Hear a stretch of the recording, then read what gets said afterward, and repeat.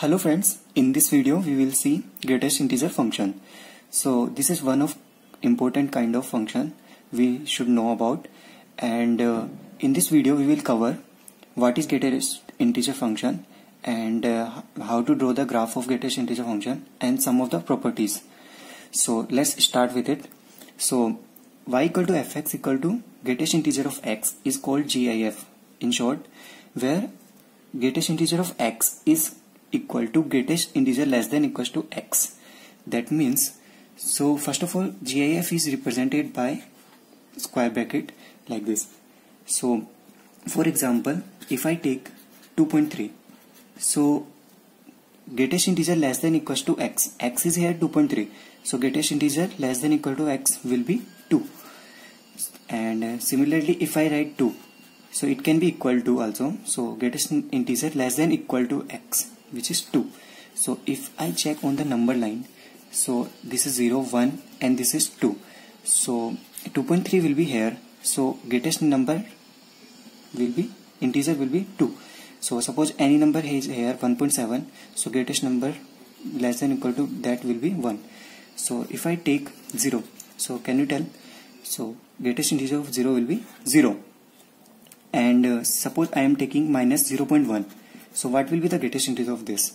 So 0.1 will be here. So greatest integer less than equals to 0.1, that will be minus 1. So like this we can find the greatest integer of any number.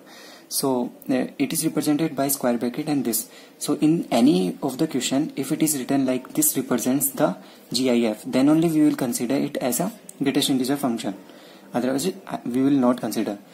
Let's proceed to the how to draw the graph of greatest integer function.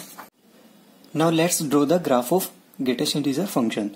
So suppose any function y equal to fx, that is greatest integer of x. So what will be the values of y? So if I take x between 0 to 1, so what will be the value greatest integer x? That will be 0. So I can write, if x belongs to 0 to 1, we know that at x equal to 0 greatest integer will be 0, and I am not taking 1 included because at 1 greatest integer will become 1, and between all values between 0 to 1 greatest integer will be 0. Similarly, if I take 1 to 2, then greatest integer will be 1, and if between x belongs to 2 to 3, so greatest integer will be 2. Similarly 3, 4, 5 and all. If I take x belongs to minus 1 to 0, so 0 to minus 1, so greatest integer will be minus 1. Similarly minus 2 and minus 3. Now we can draw the graph of GIF easily. So between 0 to 1, the value of y is minus 1. Sorry, between 0 to 1, the value of y is 0. That means graph will be here. 0 is included, so I am putting dot here. Then this is the line, y, this is the constant line, and 1 is not included here, so I am making whole circle here. Then again at 1 to 2, y is equal to 1. That means this is constant line. 1 is included, so dot, then up to 2, and 2 is not included, so whole circle. Next, y equal to 2 when x belongs to 2 to 3, between 2 to 3, so we will do here dot, then 3. So again if we draw, line will become like this. Similarly for minus 1 to 0, y is minus 1. Minus 1 is included but 0 is not, so a whole circle here and dot here. Similarly we can draw this line. So this is a stepwise function. So this is the graph of y equal to greatest integer of x. Also we can see that this graph is this line is y equal to x, and this line is y, if we put this line is y equal to x minus 1. So here we can see that this graph of GIF is sandwiched between two lines, y equal to x and y equal to x minus 1. This is for information only, and like this we can draw the graph of greatest integer function.